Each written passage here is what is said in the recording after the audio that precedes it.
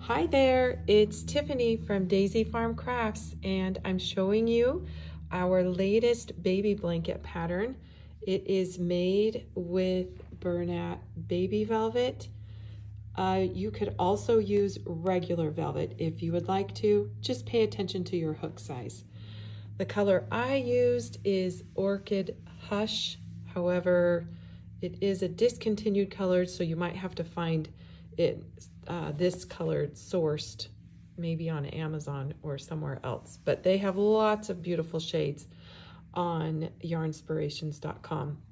Anyway, I'm using a classic V-stitch, just introducing a little bit of front post double crochets and back post double crochets, gives it this beautiful braid look.